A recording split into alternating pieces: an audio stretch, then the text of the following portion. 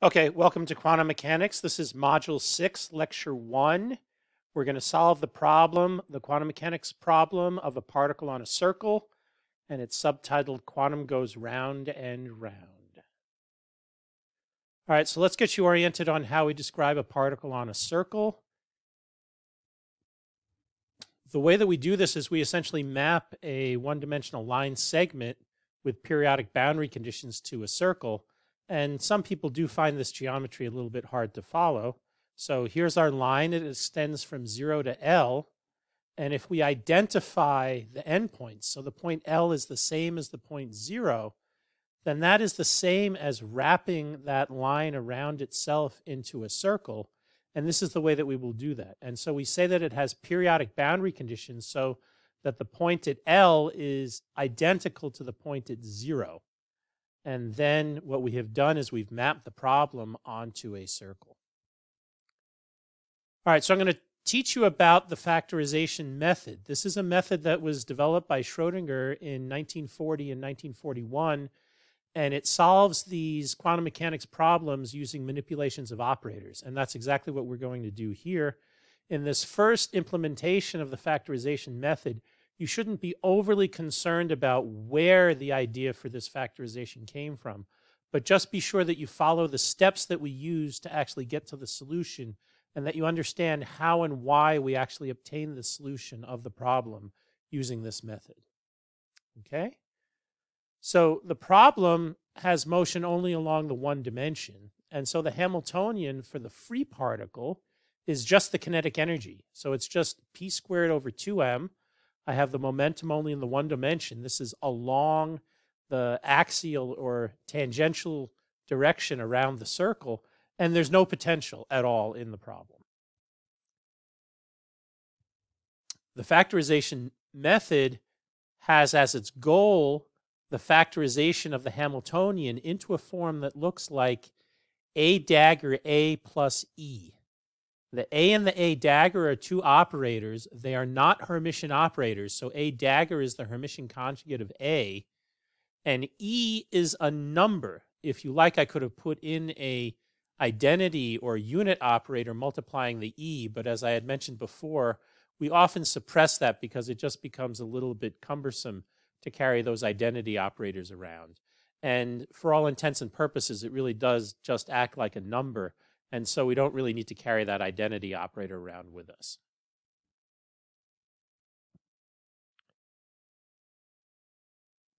So this factorized form is a very special form of the Hamiltonian. And the way that we do this is we construct a ladder operator. These AK and AK daggers are called ladder operators that has the form that's given here. It's 1 over the square root of 2m times the momentum operator p hat minus I h bar k times this function w of k prime x. And now k is a wave number that has dimensions of 1 over length, and w is a real valued function that has a name. It's called the superpotential. And so both the k and the k prime are numbers. So k prime x hat is dimensionless because the k has dimensions of 1 over length, and of course the position has dimensions of length. Furthermore, the object that I'm adding, because the w is a dimensionless function, the object that I'm adding is h bar k, but h bar k is the Planck's constant divided by a length, and the Planck's constant divided by a length has dimensions of momentum. So I'm adding something with dimensions of momentum to the momentum operator, and of course that makes sense. We put the I in there on purpose so that when you take the dagger, the only thing that happens, because p is Hermitian and x is Hermitian and w is a real valued function, the only thing that changes is the sign of the I. So the A dagger operator looks exactly the same, but has the minus I changed into a plus I. All right, so here's just a summary of what we said on the previous page. Now, how do we figure out what the superpotential would be? We just plug into that formula and force it to work. So let's plug into that formula. And here I've substituted in the AK dagger and the AK, and eventually we'll be adding an EK to get the Hamiltonian itself. But for the moment, we're going to just look at the piece of the Hamiltonian, the AK dagger AK. As I mentioned before, taking the dagger only changes that minus sign to a plus sign. So there I've done that. And now I have a multiplication. It's just a FOIL method that we use to do the multiplication. And you can see this is what we get. So we'll get a p squared term. We'll get an I h bar k w times p. We'll get an I h bar k minus I h bar k p times w. And then we'll get a plus h bar squared k squared w squared. So the p squared and the w squared terms, those are the terms that are the squares of terms. And the other two terms are cross terms. But I cannot cancel them out because those are operators. And so the order matters in an operator. And if you look carefully at it, you can see we actually have a commutator sitting there. So let's evaluate that commutator. And indeed, this is the generic form for AK dagger AK when I write my ladder operator in the form that is written there, 1 over square root of 2m p hat minus I h bar k w of k prime x hat. Okay, so our goal is to come up with a guess for the w, evaluate this expression, and get the thing into the form that is equal to the Hamiltonian. Now, you might think for the free particle, what I want to do then is to actually make that thing equal 0. But that isn't really what I want to do because there's a constant that I can add in. And so what I really want is I want that thing to equal a number. And I really want it to be a negative number so that I have to add a positive number to get the Hamiltonian. In fact, I'm really required to do that because p squared over 2m, that's a positive operator. All its eigenvalues have to be positive. And so that ek must be positive. So I have to choose a factorization that will give me a positive ek. Okay? This is the reason why I could not do p plus I h bar k, which is then p minus I h bar k for the a dagger. You might have thought that that would work, but then the number that comes out for the a dagger k ak is positive, and that means the ek must be negative to give me p squared over 2m, and that won't give me a correct solution. So the reason why we have to work hard is because we need this ak dagger ak to equal p squared over 2m minus a positive number. And I'm going to show you how we do that, but it's not so obvious exactly how that will work.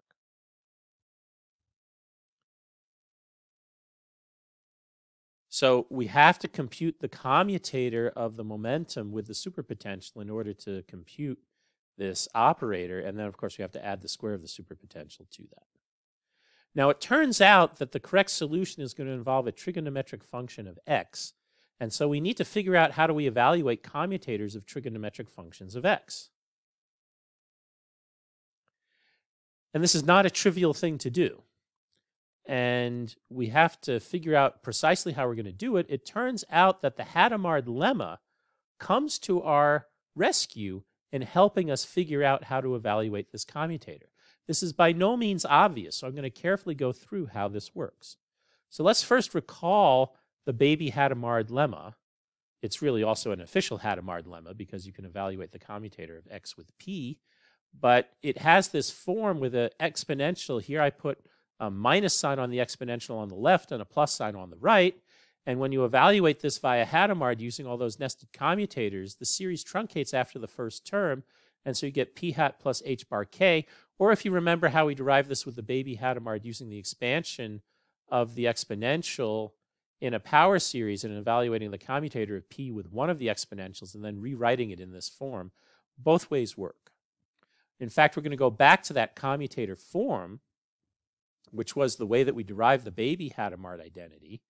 And you can see what we have here is p, the commutator of p hat, the momentum with e to the I k x hat is equal to h bar k e to the I k x hat. And that's an identity that we have worked out. What we're going to do is we're going to use the Euler identity to now transform this into commutators with trig functions. So e to the I kx is just cosine kx plus I sine kx. And you might ask, well, can I do that with operators? Of course I can. They're just defined in terms of the power series. And it equals h bar k times cosine kx plus I sine kx. So how do I get the new identity? I'm going to just equate the real and imaginary parts. But there's a little bit of a trick here when we do this. When we equate the real and imaginary parts, we have to remember that the commutator of two real functions, a real function p or I'm sorry, the momentum operator p with a real function of x is an imaginary number. So the commutator of p with cosine kx is imaginary, and the commutator of p with I sine kx is actually real. So we have to put that in, we have to remember that that's what comes out in order to properly equate the real and imaginary parts. So when we do that, we get that the commutator of p with cosine kx, that's going to equal the imaginary part of the right-hand side. So that's IH bar k sine kx. And IP commutator with sine kx, that's going to equal the real part, which is h bar k cos kx. And now I just multiply that by minus I in the second term. And when you look at this, you see it actually looks like the derivative of the thing that's in the commutator multiplied by IH bar k. I'm sorry, that should be multiplied by minus IH bar. Remember, the cosine, the derivative of cosine is minus k sine kx, and of sine kx, its derivative is cosine, k cosine kx.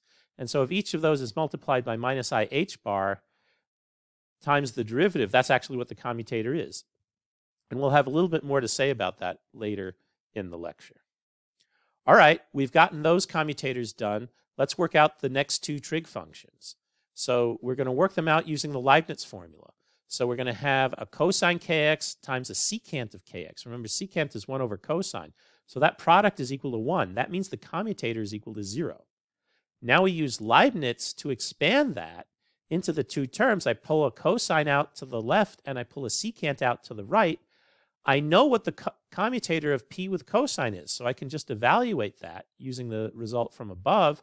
And now I'm going to collect terms. I'm going to move the terms without the commutator onto the right-hand side. And now I'm going to multiply by secant kx on the left-hand side. And indeed, we've now derived this commutator. I'm going to just simplify it. And you see that the commutator of p with secant kx is minus IH bar k tangent kx times secant kx. This looks like a derivative again. Remember, the derivative of secant is k tangent kx secant kx. And so that observation that we saw before is continuing to hold. All right, let's move on to do it for the cosecant. We do the same thing, multiply by one trick. That commutator is equal to 0. We use Leibniz, pulling one term out to the left, the other out to the right. We substitute in the commutator of p with sine kx from above. We then rearrange by moving terms to the right-hand side, multiplying by cosecant kx, and simplifying, and we get IH bar k cotangent kx cosecant kx. And indeed, this is the same thing that we would get with the derivative again. So we've now gotten 4 of the 6 trig functions. We have 2 to go. Let's work with the tangent. We can rewrite the tangent as a product of the sine with the secant.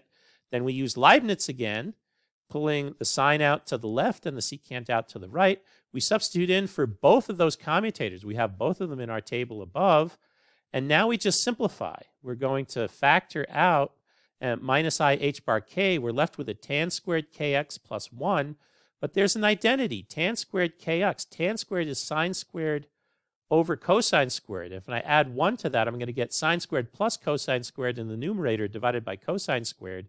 And that's just equal to 1 over cosine squared. So this becomes minus IH bar k secant squared kx. So we're done with tangent. And now we have 1 left. It's the cotangent. We do it the same way. We write this as a cosine times a cosecant. We then use the Leibniz rule. We substitute in from above. And then we recognize that there's an identity here. We figure out what that identity is. And then we're left with the final result. And the commutator of p with cotangent kx hat is IH bar k cosecant squared kx hat. Okay, we've actually figured out all of 6 of those commutators. Now, as I mentioned before, it's not a coincidence that these results can be written in terms of the commutator of p with f of x is minus IH bar the derivative of f of x, where f prime of x is the derivative of f with respect to x. This actually comes about using that representation of momentum in terms of the derivative, which we talked about in an earlier class exercise. But we can also calculate the commutators the way that we've done it here, and I actually prefer doing it this way because I really feel like I understand exactly how all the different manipulations work, and it gives me a chance to exercise using that Leibniz identity. All right, this is going to be a long lecture again, and so this is a good time to take a break if you would like to take a break. We're now going to use these commutators that we've worked out in working out how to solve the problem for the particle on a circle. Okay, if you took a break, I'm glad that you're back. I've rewritten all of those commutator rules on the top. We're going to choose for the superpotential tan k x hat. And I'm going to show you that this will make the factorization work. So our raising operator, ak hat, is 1 over square root of 2m p hat minus I h bar k tangent of k x hat. And now let's go ahead and evaluate that commutator. So a dagger k a k. I have the p squared, the minus I h bar k commutator of p with the tangent, and the h bar squared k squared tangent squared. For the commutator of p with the tangent, I just look up in the table, minus I h bar k secant squared kx, substitute that in, and now I have to recognize that there's an identity that is lurking there, secant squared minus tangent squared. That is going to become it's going to become equal to 1 minus sine squared over cosine squared. 1 minus sine squared is cosine squared, so that is going to just equal 1. And lo and behold, we have a number, and see, it's a negative number here. So this is how we get that identity that we were trying to get, where a dagger k ak is equal to p squared over 2m minus a positive number. All right, what that tells us is that the Hamiltonian is ak dagger ak plus ek, where ek is h bar squared k squared over 2m. And my claim is that this solves the problem, okay? I'm sure you don't see it just yet, so let me describe to you how this does this. The eigenvalue of the energy turns out to be ek. When we find a state that satisfies what we call the subsidiary condition, which is that ak acting on psi is equal to 0. Remember, ak is an operator, so I'm going to find a state that is annihilated by ak. If you remember, I talked about the fact that when states are annihilated by operators, it's really special, and we can do really special things with it. And this is behind the idea of factorization. We need to find this state that is annihilated by the operator. And I'm going to show you how we actually find that state a little bit later in the lecture. But let's suppose that we have found that state. Now when we operate h on that state, it's equal to a dagger k ak plus ek. I'm going to distribute that. I'm going to get an a dagger k ak psi plus ek psi. Now, ak psi is equal to 0, so that term is gone. It's annihilated by the ak. I'm left with ek psi. And so you see, h acting on psi is equal to ek times psi. That's an eigenvalue-eigenvector relation with the eigenvalue given by ek, just like I said it was going to be. And so we have now found an eigenvalue for this equation. And I actually am going to tell you that we've actually solved it for all eigenvalues, because all we have to do is vary k, and we get all of the solutions. But it's going to turn out we can't take every possible solution k, and we're going to describe how that works in just a moment. Okay? The way that we find out what the restriction on k is to invoke what is called a boundary condition. So to figure out the right way of invoking the boundary condition, I have to find out what the wave function is. So let's look at our wave function. Psi k of x is just the overlap of the position eigenstate with psi. We're going to do it the same way we did it before. We're going to write it in terms of this translation operator, e to the I over h bar x p hat acting on the position eigenstate at the origin. We're going to now do a power series expansion of the exponential, and I'm going to pull out all the extraneous terms that aren't operators and focus only on the operator in that matrix element. We know some facts about p hat and psi. We just showed that it was an eigenvalue-eigenvector relationship with the Hamiltonian. That means p squared acting on psi is equal to 2m ek times psi. And the subsidiary condition tells us that p hat acting on psi is equal to I h bar k tangent k x hat acting on psi. And it turns out using those two facts will allow us to figure out what this expectation value is. So when n is even, we're going to replace p hat to the 2m by p hat squared raised to the mth power. But p hat squared acting on psi gives me 2m ek. 2m ek is just h bar squared k squared. So I'm going to get h bar squared k squared raised to the mth power, or h bar k raised to the 2mth power, acting on psi. So psi is an eigenstate of p to the 2m. Now let's look at what happens when I have p to the 2m plus 1.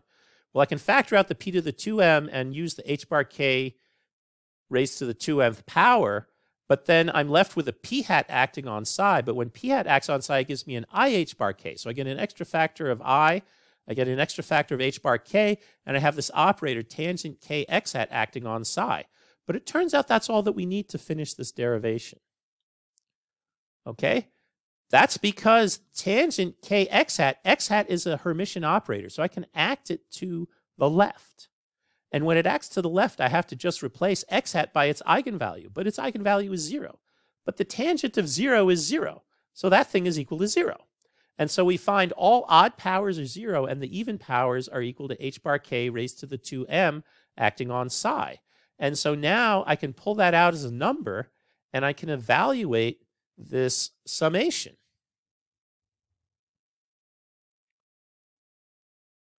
And the summation takes this form.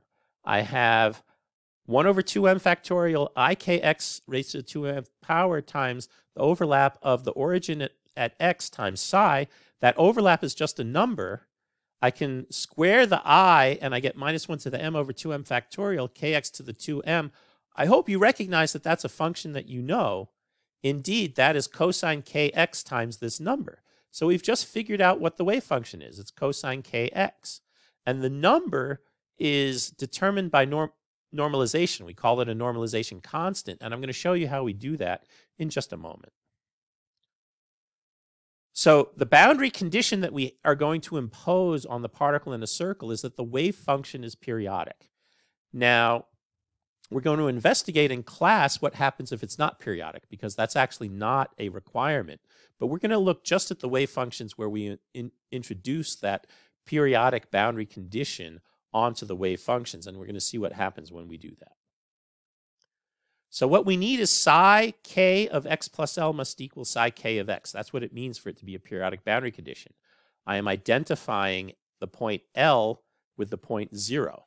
And that means cosine of kx plus kl is equal to cosine kx. And that's only going to work if kl is 2 pi times an integer. So I learn that k, the allowed values of k, are 2 pi n divided by L. So I'm going to index the k by the n. In fact, I'm going to be labeling everything by that integer n. N can be 0, 1, 2, 3, etc. I don't take it to be negative values because the negative values give me the exact same answer as if I took them to be positive values, because the cosine is an even function. So back to normalization. Let's finish that off first before we move on. The probability to find a particle between x and x plus dx is given by the modulus squared of the wave function times dx. Remember, this is something we talked about when we were talking about the two-slit experiment, and we were looking at the wave function in the two-slit experiment. Since the total probability must equal 1, the normalization condition is that the integral from 0 to L dx of psi k of x modulus quantity squared is equal to 1. So we just plug in what psi k of x modulus squared is. It's this number modulus squared times cosine squared kx. But that integral is actually easy to do. You see, cosine squared kx is going over a integer number of half periods. And whenever I integrate the square of a cosine function over an integer number of half periods, I can just replace the cosine squared by a half and multiply by the length of the interval. And so that's just equal to L over 2. And we want that to equal 1. And you see this is now going to give us an equation for that constant. What we're going to find is that constant is equal to square root 2 over L. Now, if you're very shrewd, you might have noticed that it could be multiplied by a complex phase and e to the I phi as well. It's customary to take that complex phase to equal 1 so that we don't have that extra degree of freedom. But also, as you know, those extra degrees of freedom do not enter into any of the properties that we will be looking at. All right, so let me summarize what we have done here.